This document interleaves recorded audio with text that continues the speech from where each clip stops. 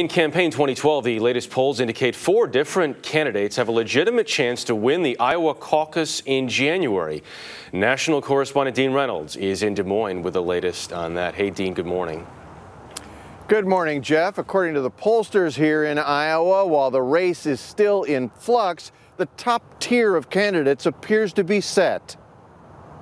A 4-way dead heat in the latest Iowa polling, with Herman Cain, Ron Paul, Mitt Romney, and Newt Gingrich all within striking distance of each other, has a sobering statistic for each one of them.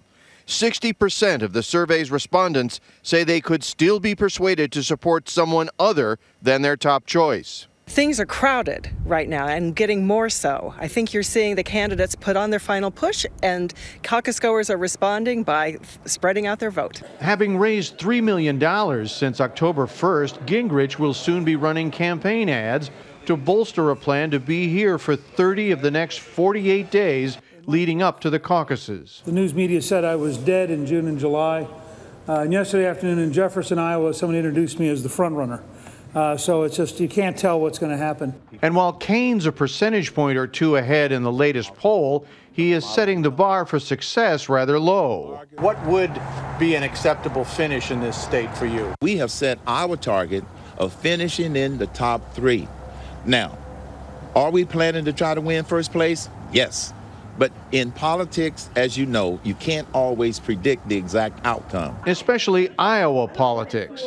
4 years ago, social conservative Mike Huckabee won the contest.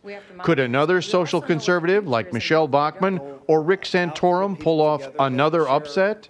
This poll says no. Times have changed. Iowans are much more interested by a 3-to-1 ratio in the fiscal issues facing this nation. And finishing in the top tier of candidates in Iowa is not always something of long-term significance. Exactly 4 years ago, one poll here had Mitt Romney in first place, followed by Huckabee, then former New York Mayor Rudy Giuliani and Fred Thompson. John McCain, the eventual GOP nominee, placed 5th. Jeff? Dean Reynolds in Des Moines. Dean, thanks.